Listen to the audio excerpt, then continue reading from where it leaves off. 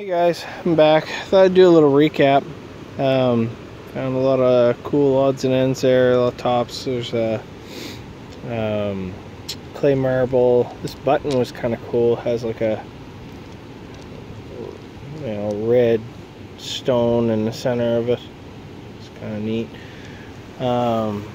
Some other things that we found today.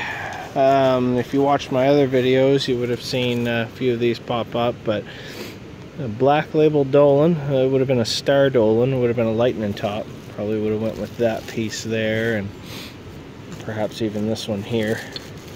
That's a pretty cool find.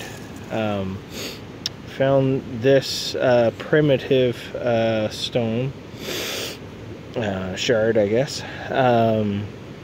I'm not familiar with the name. I mean, there was definitely some U.S. stuff that came over to New Brunswick. We're good friends with Boston at the time, and things were shipped back and forth. I'm sorry, it's really cold and sniffling all through this. This was kind of cool. It's like a little, I don't know, creamer or measuring device. Try and zoom in. It has some writing on it. Should clean up fairly well. This was a unfortunate torpedo. Would have been a flat-bottomed torpedo, so it would have been not as early. There's a part of a James Ready round bottom. Just see the letters on it.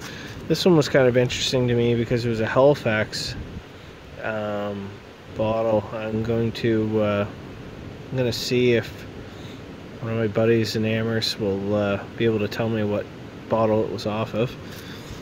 This is just a slug, but it's really light, very thin glass. I think it's amethyst. It's turning pink. Knife and fork.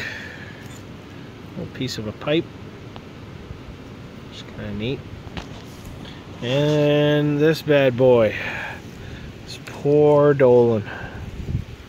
We're gonna put that one back together for sure. It's pretty incredible to even find that.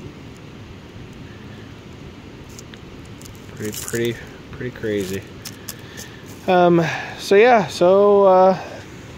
Hope you guys enjoyed the videos, and I'm gonna try and take as many as I can, entertainment, if anything. But thanks for watching, guys. Talk to you later.